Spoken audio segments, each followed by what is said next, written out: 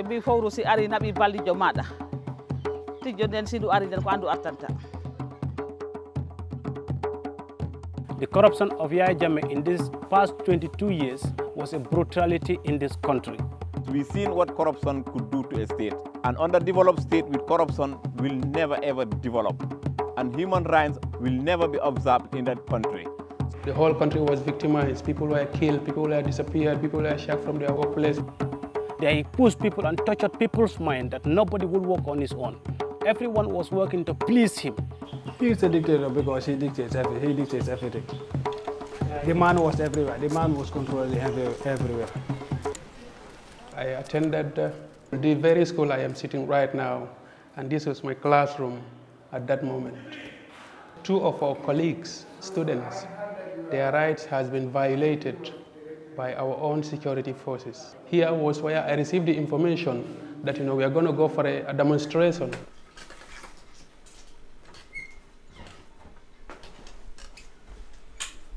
I'm Yusuf Ambai, one of the survivors of April 10 and 11, year 2000. I was at school on that day, going to school by not knowing that there will be a student protest on that day. What I could see was students shouting, running, guns and bullets firing up. So I tried to run away, running for our life. 14 students were killed on that very day, and I was shot in that process at this very, very place where I'm standing. On my way running, I was shot on the middle of the road here. I wake up and I find myself being hospitalized. I asked, what am I doing here? They told me that you have been shot just near my spinal cord. They take me to Scotland, Nineville Hospital. My treatment was incomplete because the security service, whenever they get accident or anything happen to them, they used to go to that hospital and they didn't pay their bills. So it's a grand corruption because the government was having all the money to facilitate our treatment. Because the money was here, the big man was enjoying the money. Who is the big man? Yahya Jammeh.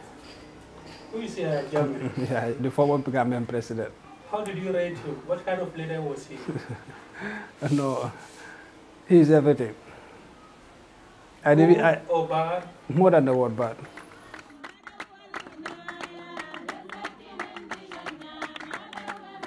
There was this one great Marabo who is called Serigne Digal. President Yahya Jammeh feared the crowd that was behind Serigne Digal. In 2007, he passed away. Between 2007 and 2009, his elder son was the one who was in the village in charge of affairs. With full force, an executive order was given according to them. This executive order was what brought the paramilitary in. ñii dugg da jël yëfi nit fasu nit xaram nit bëy nit nagu nit.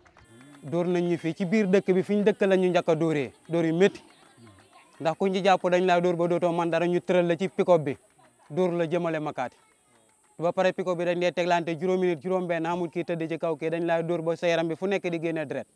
dañ ma jàpp di ma dóor samay yii nii yëpp dafa mujjoon nii. di ma jàpp di ma dóor sama papa moom moo doon alkaali fii nii kii nii doon wax ak yéen sama rakki papa la woon sama papa bool keroog ba paraay ñëwee bañ ko ndañee fetal gi fee la dem bëñam yi dem dali ba léegi borom bi moom na ko làqu na léegi nii waaw. mooy ne maanaam léegi dañ ma not niñ ma notee mooy ci su kaw suma diine bi mu doon dund ci lañ ma notee génn ma sama réew. man ak sama njaboot fekk nag sama benn doomu jigéen boo xam ne mu ngi waroon a toll ci 5 years mu ngi taxaw moom itam dañ koo dóor fekk mu ngi takkoon jëli yu mel ni comme jëli yi sama gannaaw ñu tekki ko daal di koy nangu ci moom daal di jël yaayam a ngi fii ci kër gi.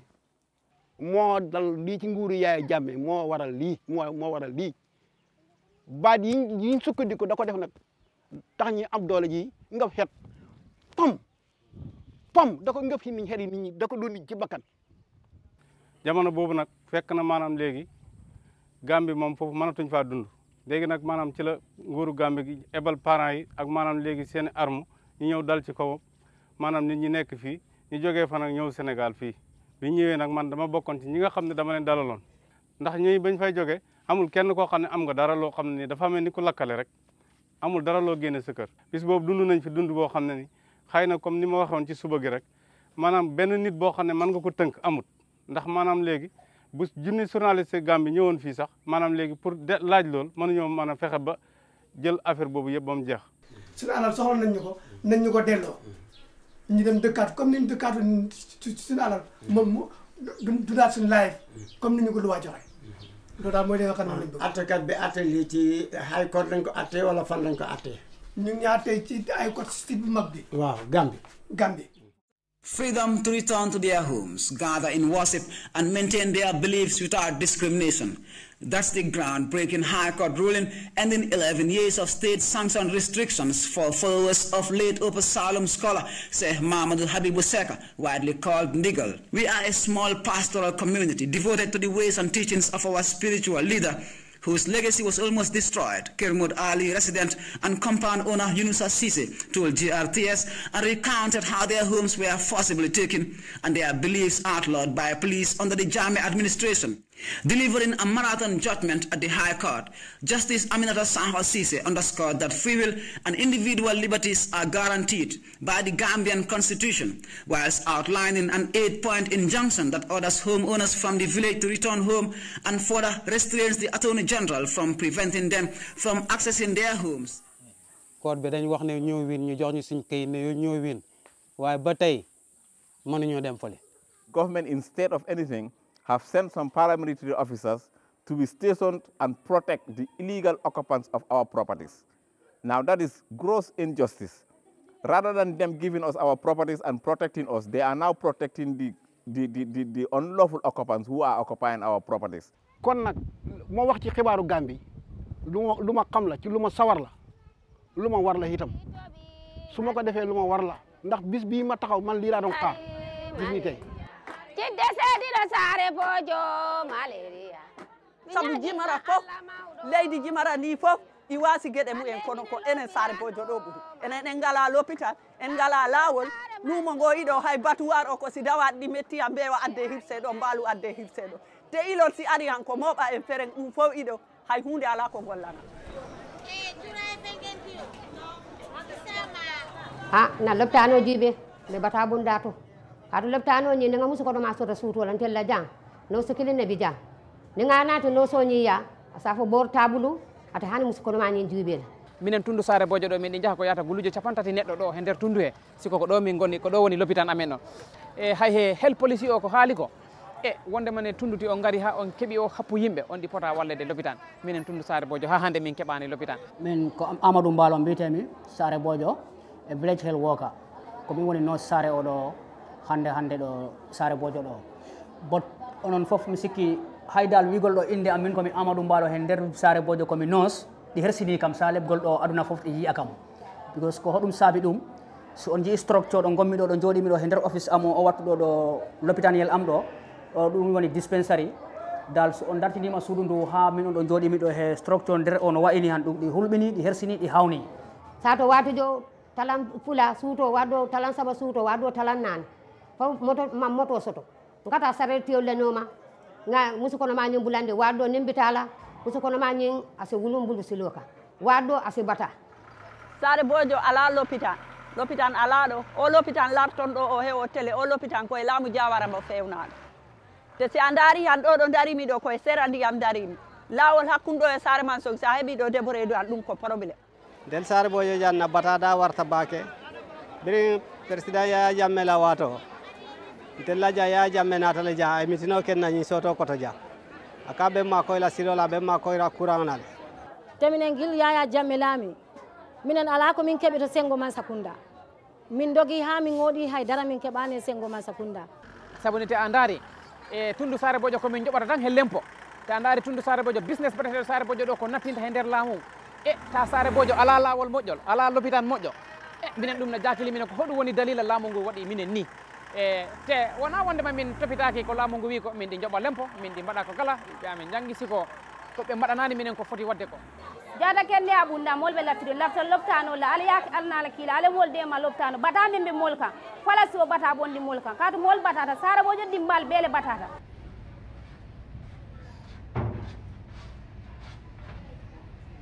My names are Alhaji L.S. Sonko. I started working for the Gambian judiciary in 1990. I was unlawfully dismissed in 2009. This was after a letter was written to the Office of the President that we, the staff out at the Service Division, misappropriated $9 million. When the investigation was mounted, it was discovered that the story was not true because of the entire amount that was involved. All the monies were lying at the accounts office. When the superintendent investigated the matter and discovered the story to be untrue, he called in the then Chief Justice and the then Sheriff who wrote to the Office of the President and obtained statements from them in readiness for charging them for giving false information to the Office of the President. And because of that, the thing was aggravated because it was either them or us. I was being accused of misappropriating about 2.5 million because what they did was me and the 5 other accused persons, they shared the $9 million between us. And then I was remanded into prison custody. Economic crimes was added onto the charges so that the matter can be transferred to the High Court. We went to court for about 2 years, during which all the witnesses spoke, gave their evidence, but none of them named me. One day, at around 11:35 p.m. at night, when I got a text message from my lawyer to the effect that the case is withdrawn. The pensioners' problem with Social Security emanates from the erosion of the institutional strength of Social Security.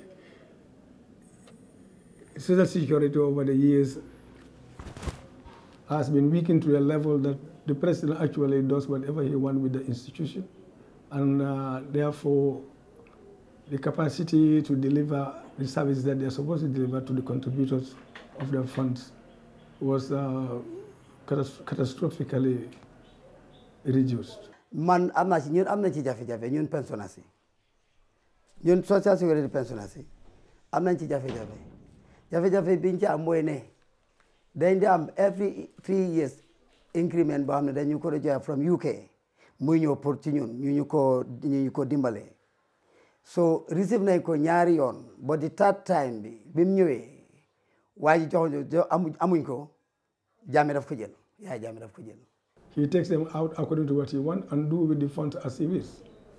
But you know, at the time, whatever prevails, prevails. The institutions are, none of them, I don't think any of them were working, just like Social Security. So the pensioners and contributors of the funds of the Social Security they don't even know. So they don't even know. And the people who are supposed to represent them are not even there. When this new government of His Excellency President Adama Barrow came into office, there was an announcement to the effect that all people who were unlawfully dismissed with presidential intervention should take their matters to the office of the Personnel Management Office, which I did with my other colleagues because we were 6 in number. I discovered that they were all paid their monies. Those who want to come back to the job were reinstated and given their positions back and paid for all the period they sat down and they started working. One of my co-accused is a current High Court judge. One is a magistrate at the High Court. Another one, the then Judiciary Secretary, is now working in the Office of the Chief Justice. It is only me, Sonko, who is left in the lodge. I was dismissed, and that bars me from holding any elective office in the Gambia, and it bars me too from getting back into the public service. And that's terrible. It means I cannot stand for any elective office in this country. And if I have any ambition, it means I have to sell it. They got reinstated, got their monies to eat it, and they are working and being paid a salary. And I've been sitting down at home for the past, in October it shall be 10 years, and I'm the father of 6. With my wife, my children, we are living here in Esau, in total penury, suffering, immutably, and without end, and without change. Where is justice? Where is justice gone? Who murdered justice? Because if justice exists, this should not happen.